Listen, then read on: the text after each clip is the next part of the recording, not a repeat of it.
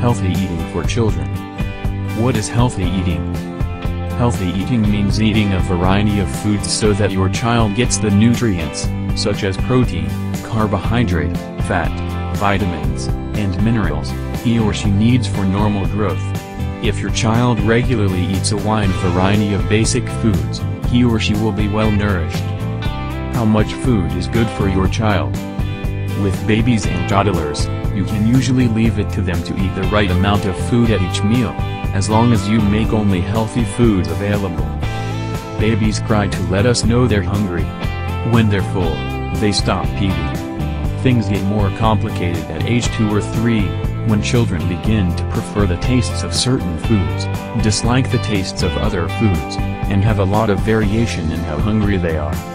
But even then it usually works best to make only healthy foods available and let your child decide how much to eat.